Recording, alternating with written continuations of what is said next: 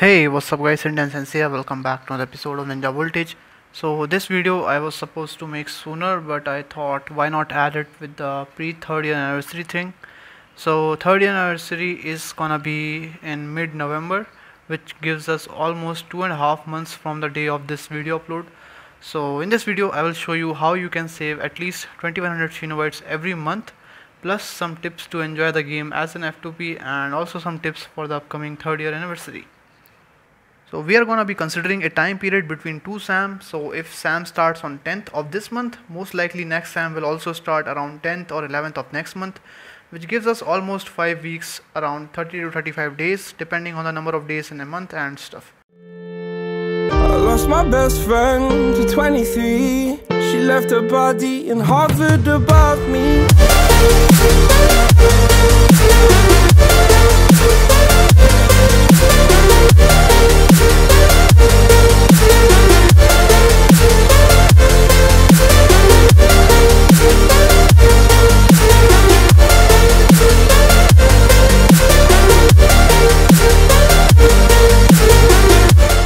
Now first basic thing is daily login bonus.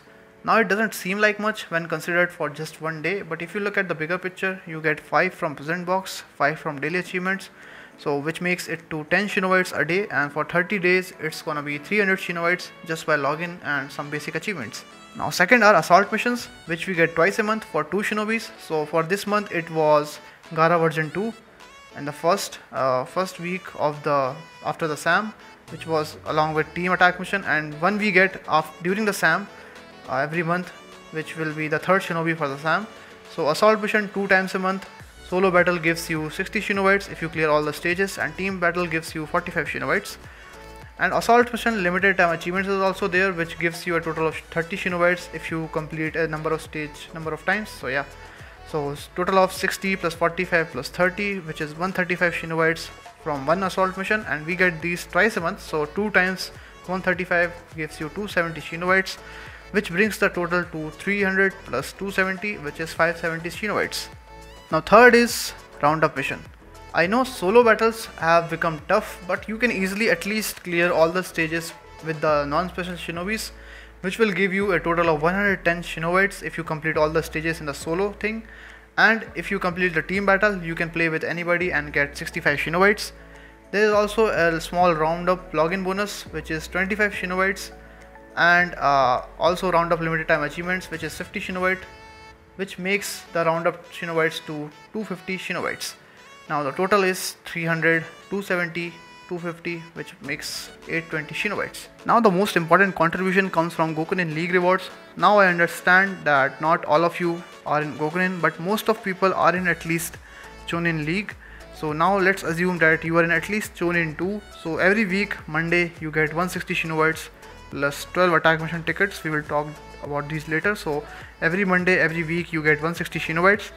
So as I told you earlier, we are going to be considering the time period from one SAM to another SAM, so which gives us 5 weeks before the next SAM starts. So considering you are in Chonin 2 at least, so you get 160 Shinobites every week times 5, which is 800 Shinobites. So now if you are in Gokunin, this turns to 1000 Shinobites before next SAM starts. Now also attack mission rank, not everyone can do top 1k, so I'm considering top 5k, which is very reasonable.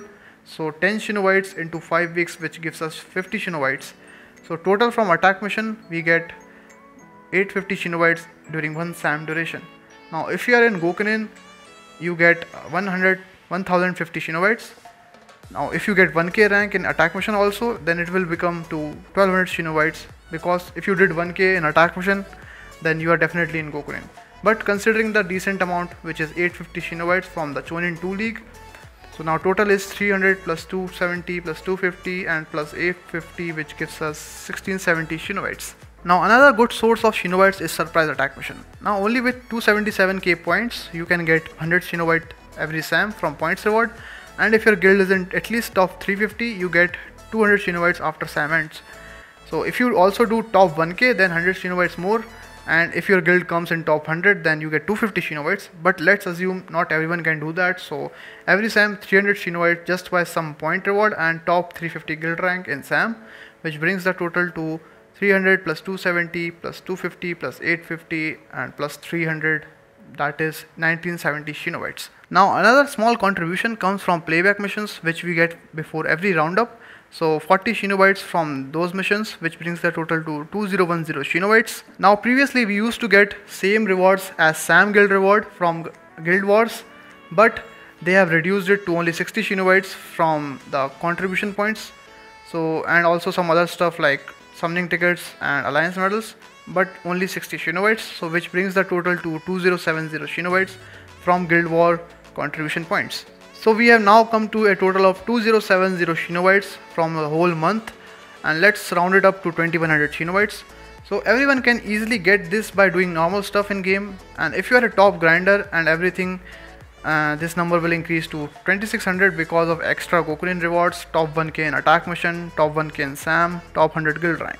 So this number can easily be increased to around 2600, but if you are just a normal player and don't grind that much, then 2100 Shinobites every month is easy.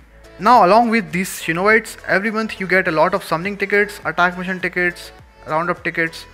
Now if you are a new to the game or lack good Shinobis, I would strongly recommend saving these tickets, because during anniversary these banners might get updated with the new Shinobi cards.